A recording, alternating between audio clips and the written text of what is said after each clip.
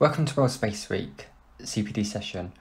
The reason why we're hosting this session today is to give you an opportunity to gather ideas what you might want to use to celebrate World Space Week within your school. Today we will actually have some speakers from Teledyne E2V and also from Esero-UK. Plus then we'll talk about what other ideas you might want to implement within your school. We hope you enjoy the session today, and thank you very much for attending. So today, the aim of the session is for you to hear from Teledyne EV2, Esero-UK, and then ideas for Space Week from us, and then opportunity for your students, what we're putting on at the STEM Hub. Also, the overall theme, arching theme, is of course World Space Week. So it's just getting you to think about different ideas, what you might want to use during this week to celebrate with your students. But also to recognise actually you don't need to just use these for World Space Week. You might want to use them throughout the year, as space is so very topical currently, with lots of rocket launches and people being flown to the International Space Station, with America just launching their flights again. You'll now see a series of slides which was originally presented by Teledyne E2V on our World Space Week CPD session. You'll see slides what was originally presented by Jude and Alistair, where they're going through some examples of what they do as their day-to-day job, what's on satellites, and then go through some examples what you could do for World Space Week. Please pause the video at any point to see the slides in full.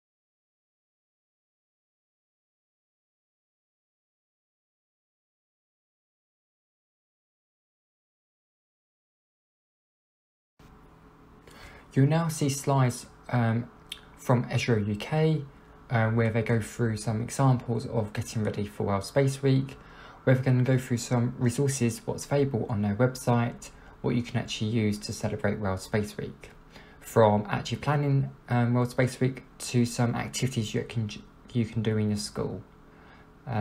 Please pause the video at any point to look at the content in more detail.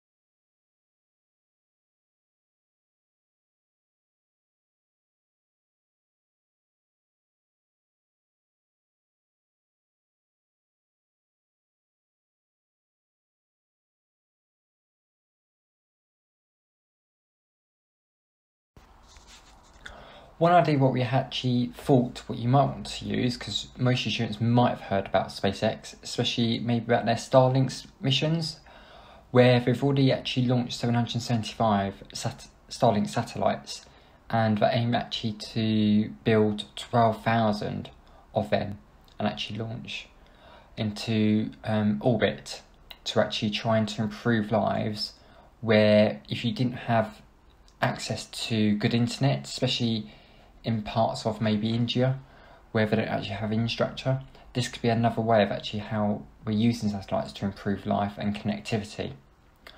So this could be actually a really good idea to use during World Space Week, or in general with when you're talking about space, because they've really changed the way space missions are now conducted, where they're actually using STEM all the time and making new practices where they're actually trying to reuse parts, especially like they use Falcon 9, where it actually lands back on a drone ship or on land, and their program's been very successful so far, so it could be a nice little talking point to use. And also they actually have their missions live on YouTube, what you can actually get access to for past ones.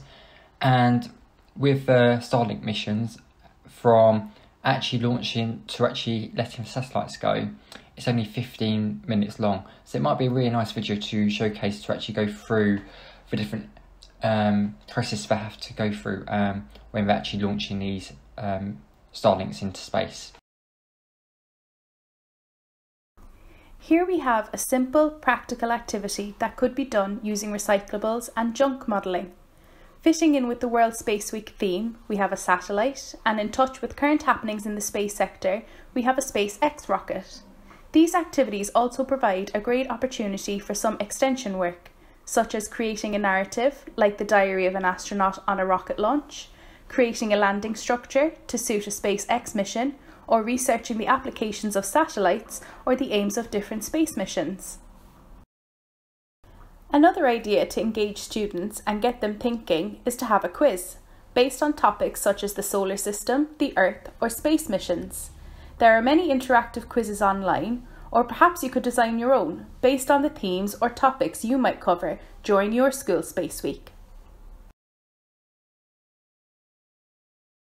At the STEM Hub, we have designed a section that is dedicated to supporting learning, be that at school or at home.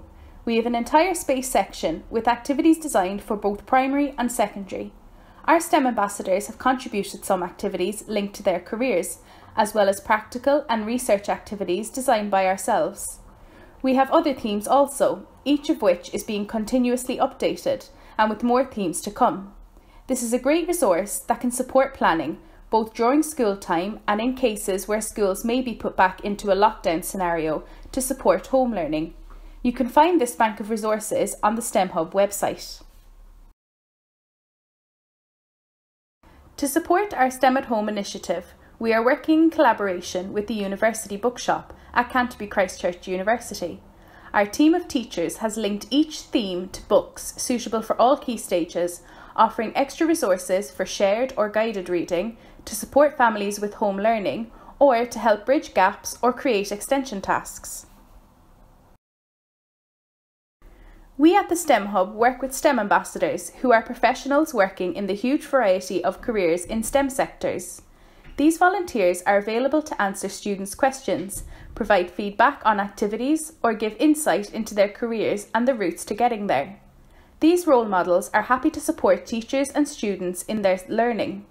Students or teachers can contact via the email address askanambassador@canterbury.ac.uk, and the STEM Hub acts as the communicator between schools and STEM ambassadors. We encourage you to make use of this great resource, whether it's for class or individual learning. Another way we thought actually what you could utilise is over the summer we actually did a whole weekend of using the 100 Interesting Space Facts That Blow Your Mind website, where actually there's lots of facts out there what will actually wow your students, especially where one of them was actually talking about more like did you knows. For example, the Mariner 10 was actually the first spacecraft that visited Mercury in 1974. So it might not always be linked to satellites, but we want to actually also utilise other interesting facts about actually space as general, because space is so huge and it's really interesting where the students might be really fascinated to actually find out some of these amazing facts, what's happened over the years and discoveries, and especially recently where we've found there might be actually life on Venus. So I think there's always discoveries all the time, and we thought using space facts actually just gets their students' imagination going. It might be a good way to utilise for World Space Week, or just in general when you talk about space. So the link's just there for you to access if you'd be interested in this resource. Another fantastic free opportunity that we are offering during World Space Week links to our Career Talk Fridays. These sessions take place during lunchtimes, so teachers can log on and their students can take part. STEM ambassadors in the space sector will be live online on Friday the 9th of October, presenting their careers and offering Q&A opportunities for students. These are great sessions to increase science capital, as well as provide information and guidance for students in STEM careers. With some upcoming opportunities what you might be interested in, starting with STEM Club workshops. So the first one we've got is actually getting started, what's on Wednesday 14th October from 4:30 till 6. The cost for maintained schools is free and non-maintained £80. The point of the workshop is to actually assist schools to start and sustain a STEM subject clubs through their first 18 months. So it's going through actually providing that valuable information to support you and guide for club leaders about its worthwhileness and actually how to get started with some useful guides, what we'll talk you through. It will be taking place virtually, and it will be using again the same platform, Adobe Connect. If you are interested or want more information, please get in touch, or you'll find the booking link.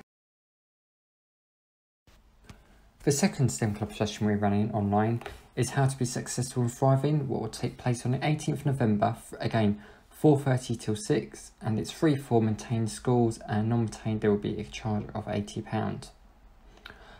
The purpose of this session is to actually give club leaders that inspiration, ideas and practical tips for developing their club, as well as an understanding of the importance of STEM clubs and appreciation of the vital role the STEM club leader has in supporting and infusing their students. If you're interested in this workshop, please use the booking link provided.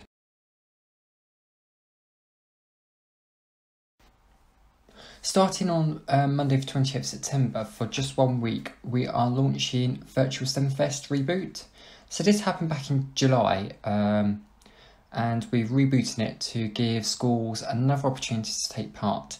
It's primarily focused at Key Stage 3 and Key Stage 4 students, but some of the activities will be suitable for Key Stage 2, mainly years 5 and 6. Across the Virtual STEM Fest, there will be a careers fair where you can actually interact with different companies, with videos and understanding different roles within STEM.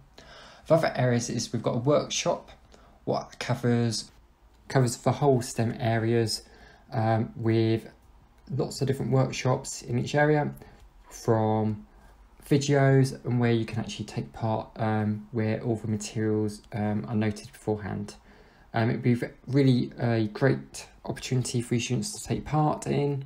In addition, we've got something called What's My Job?